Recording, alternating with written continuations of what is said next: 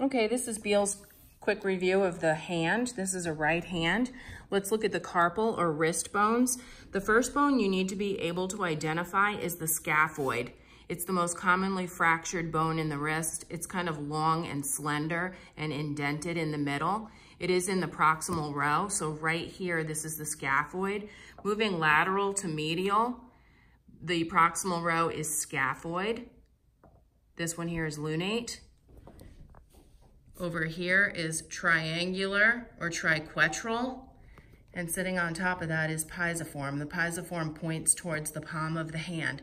Going back to the lateral or thumb side for the distal row, the first bone here that articulates with the thumb is the trapezium, articulating with the pointer finger, trapezoid.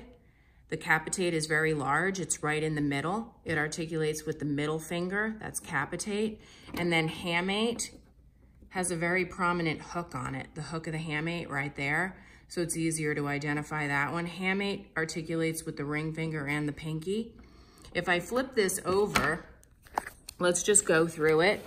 On the posterior side, you can again clearly identify the scaphoid right here, first bone of the proximal row, and it's got that it looks like a little peanut to me.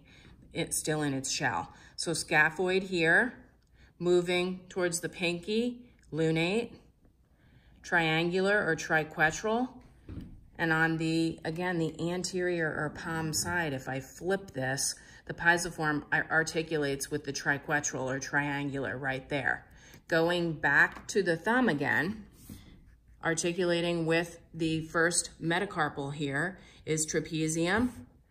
Next one is trapezoid, articulates with metacarpal 2 or the pointer finger. Here's your capitate, articulating with the middle finger or metacarpal 3. And then the hamate, again, the last one in the distal row, articulates with metacarpal 4 and 5. You can flip him over again and you can say, oh my gosh, which one is this? There's the hook. I know that's the hook of the hamate. When you're looking at the palmar bones, there are 5 of these, and the thumb is metacarpal 1. So you're gonna have to put the number for each of the metacarpals. Metacarpal 1, metacarpal 2, 3, 4. The pinky, on the pinky end is metacarpal number 5. That is this portion of your hand. It's the palmar portion. Looking at the digits, the digital bones are phalanges. You can call each one of these a phalange or a phalanx. The thumb only has 2 phalanges. It has a proximal phalange or proximal phalanx and a distal phalange or distal phalanx. Don't get confused with this. This is the first metacarpal, proximal phalanx, distal phalanx. All of the other fingers have 3 phalanges.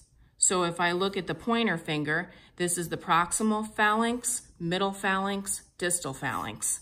I look at the middle finger, again, you can say proximal phalange, middle phalange, distal phalange, right? You don't have to give the digit number with the phalanges, but you do have to give the number when you're describing the metacarpals here in the palm. That was the quick tour of the hand.